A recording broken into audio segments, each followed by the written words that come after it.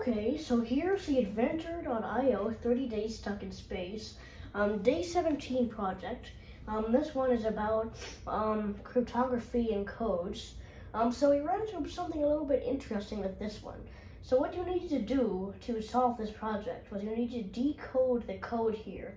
And it's a Caesar shift code, which means you have to find the increment each letter in the code is shifted by. And then once you have that, you'll be able to run the code, and then the 7-segment display here will start showing something like this when you actually did it correctly.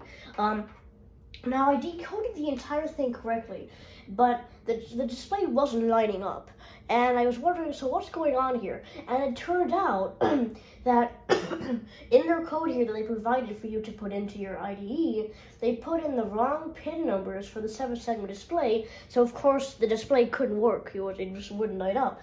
So even in their diagram here, they had the display hooked up to pins 6 and 5, but in their code they said pins 2 and 3. So that's weird.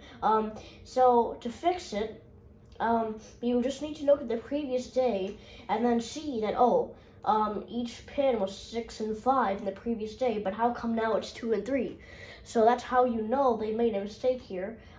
So my dad, who's a software engineer and who has dealt with codes like this before, we managed to figure out that they made a mistake here, and we changed 2 and 3 to 5 and 6, and it worked. So this is what it should do. It displays 3 secret numbers that are important to the next project. So we'll find that out in day 18, which is so next. that's what you decrypted. Yep. Okay.